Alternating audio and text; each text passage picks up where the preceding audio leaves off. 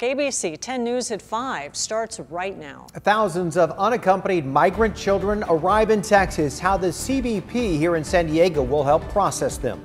1 year into the pandemic, there's still only one fully approved treatment to help fight the virus. Why it's so difficult to develop an antiviral treatment for COVID. Plus, 2 employees at a local restaurant walk off the job during their first week. Why business owners are struggling to fill those open positions despite high unemployment. ABC 10 News at 5 starts now. The United States is dealing with a surge of migrants at the southern border. The Biden administration now scrambling to address the issues as thousands of unaccompanied children arrive in Texas. Good evening, I'm Lindsay Pena. And I'm Steve Atkinson. As ABC 10 News reporter Mimi Alcala explains, we are now learning San Diego's CBP sector has stepped in to help Texas when it comes to processing some of those migrants. They don't leave their home country because they want to. They leave their home country because they have to. Many migrants, including thousands of children and teenagers, are streaming into Texas seeking asylum. It could be environmental situation, violence, threats. The situation for CBP in the Rio Grande Valley sector becoming so overwhelming that San Diego's Border Patrol sector has stepped in to assist with processing some of the migrants at local facilities. Scheduled flights are coming into San Diego from Texas. CBP telling ABC 10 News they're still operating under CDC guidelines for the COVID-19 pandemic. In a statement saying in part, CBP is making every effort to remain within CDC guidelines and mitigate long periods of processing and holding to minimize potential exposure to our workforce, those in custody, and the community. Once processing is complete, these individuals will be expeditiously transferred out of CBP custody. They say where each migrant goes next is based on each individual's situation, although many are sent to Mexico. Enrique Morones with Gente Unida, a human rights border coalition, says many migrants risk it all, fleeing their home countries in search of a better life, pointing out the deadly crash in Holtville earlier this month that claimed 13 lives. Crossing borders because of this situation is an international human right, and it should be respected. Customs and Border Protection's latest statistics show that in San Diego's sector, there has been a rise in migrant apprehensions since last year. For unaccompanied minors, a 64% increase. For single adults, a 138% increase. But for family units, a 13% decrease. We do get contacted by several organizations and sometimes by the families themselves, and we lend our help in any way that we can. Morones says that includes referring attorneys and helping find shelters as some await immigration hearings. Mimi Alcala, ABC 10 News. The Biden administration has been criticized by some lawmakers, including Congressman Darrell Issa, for the crisis at the border. In an exclusive interview with ABC News, President Biden asked migrants not to come to the U.S. at this time. Turning now to coronavirus, as vaccine eligibility opens up to more San Diegans, there are still a lot of people left off that list. Hairstylists and barbers who work very closely with their clients every day, they're not anywhere in the county's phases to get vaccinated right now. Our ABC 10 News reporter Jennifer Dela Cruz shows us why they say they should be eligible. As a hairstylist in Rancho Bernardo, Corrine comes face to face with clients every day, so she's eager to get the vaccine. We should most definitely be getting vaccinated. We should at least be on the list. The beauty industry, like many others, has been hit hard during the pandemic. The Salado salon owner says she's felt targeted by restrictions for a whole year now. Hearing the governor specifically refer to our industry, the beauty industry, as super spreaders, and that we wouldn't be reopening until movie theaters in the very last tier. It has felt very much like our industry has been so chastised and unnecessarily. With San Diego County now in the red tier, hair salons and barbershops can open indoors with modifications. She says they've taken every precaution to keep themselves and their clients safe, but she wants that extra layer of protection. We've proven to be the safe industry that we are, that we've strived to be. It's just a matter of comfort for our clients. It's something that I think for them would only further ensure that they're safe. And that's the most important thing, really. As the county moved through phases, healthcare workers, seniors, grocery store employees, and teachers slowly became eligible for the vaccine, but there's still no official guidance on where workers in the beauty industry fall in line. To see these various industries that don't work in such close proximities with people on the list and us not even included, it's just maddening. I personally don't feel at all like we should be prioritized. We should just be considered. Jennifer Dela Cruz, ABC 10 News. So right now the county is currently vaccinating people in Phase 1C. Specifics on who is eligible in Phase 2, they are yet to be determined. Many teachers are not using the system designed to make sure they get access to the coronavirus vaccine. When 80,000 teachers and school employees became eligible, the county wanted to make sure they had enough availability. So they set up a special website for appointments. However, so far only about 30,000 people have been vaccinated through that site. The county's Office of Education says they think many more teachers have been vaccinated, but there's no way to know for sure. Just because a teacher didn't use the website doesn't mean they didn't get an appointment another way. So if someone goes to Walgreens or CVS or Rite Aid for a vaccination, there's no way to see how many of those people worked at K-12 schools. As teacher demand goes down, those doses and vaccination staff will get moved to other locations. The county reported about 430 new local cases of COVID today.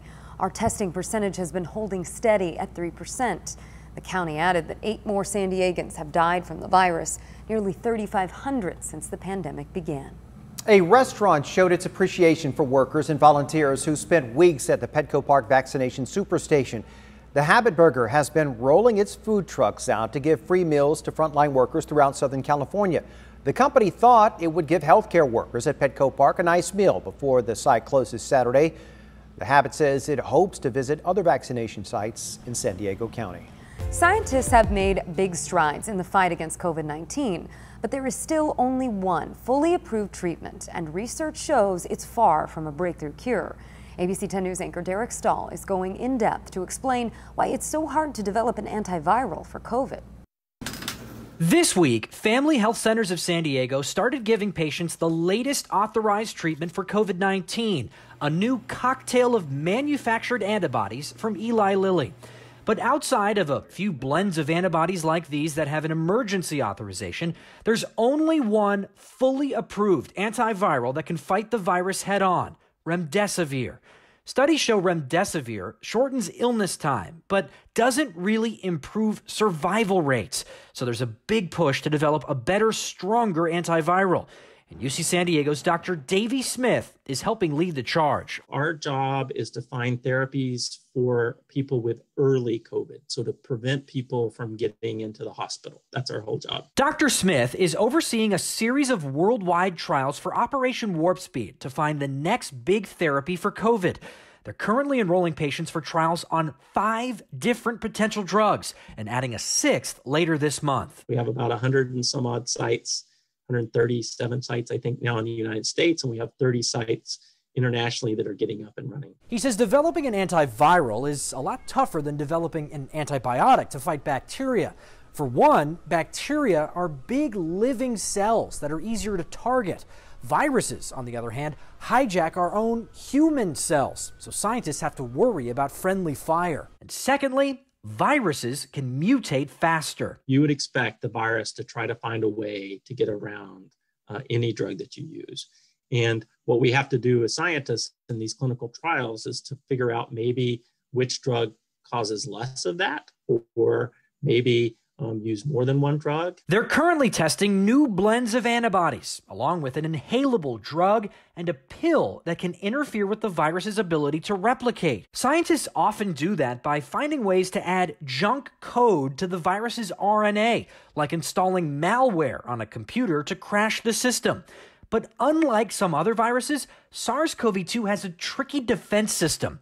It essentially has a viral spell check. This coronavirus has a proofreading mechanism. It can go back and say, aha, you tried to trick me and put that fake base in there. I'm going to take it out and put a regular one in. Still, Dr. Smith says researchers have several promising therapies, and he expects new ones on the market this year. But he can't do it alone. They still need people to sign up for clinical trials. Derek Stahl, ABC 10 News. For information on how you can volunteer to be part of the next COVID breakthrough, go to our website, 10news.com. While COVID case numbers and fatalities are generally going down, experts say a 4th virus surge may have already begun. 15 states are now seeing cases go right back up. It's happening just as many of these states are easing up on restrictions. 6 states have lifted their mask mandates. That is combining with new COVID variants to spark the new surge. The head of the National Institutes of Health says that Americans need to keep wearing masks and distancing while more people get vaccinated. We're on a marathon here, and you don't want to give up in the last 2 miles because then you don't win the race. Dr. Anthony Fauci says right now it is a race between the COVID variants and the vaccine. He says we will only win that race if everyone continues to do what they need to do to stay safe. And you can track the latest coronavirus developments with the ABC 10 News app. You can find it for free in the App Store. President Biden has ordered all flags to be flown at half-staff to honor the Atlanta shooting victims.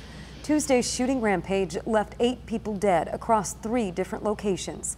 6 of the victims were Asian women.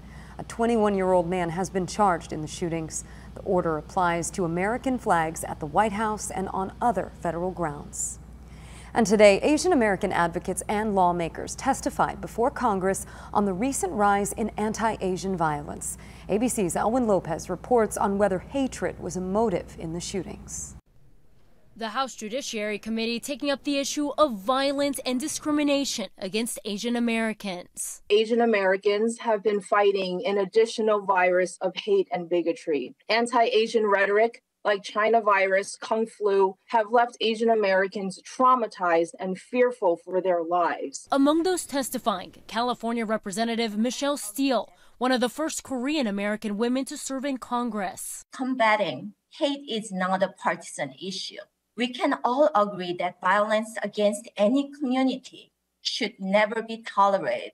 The White House pointing the finger at the previous administration. Calling COVID, the Wuhan virus has elevated threats against Asian Americans, and we're seeing that around the country. Today's hearings on the heels of Tuesday's deadly shootings in Metro Atlanta. This has become almost a daily tragedy and has had a chilling effect on our community. Robert Aaron Long now charged with murder for killing 8 people at 3 separate locations. 6 of the victims, Asian women. Women are disproportionately impacted by anti-Asian harassment and violence in the past years. Police say they have not eliminated hatred as a motive, whether it be against women, Asians, or both. The investigation into a possible hate crime. Our investigation is looking at everything, so nothing is off the table. President Biden and Vice President Harris had a planned event to tout the COVID-19 relief package tomorrow here in Atlanta. They have now canceled that and instead will be talking to Asian American state lawmakers and community leaders in light of Tuesday's deadly shooting. Elwin Lopez, ABC News, Atlanta.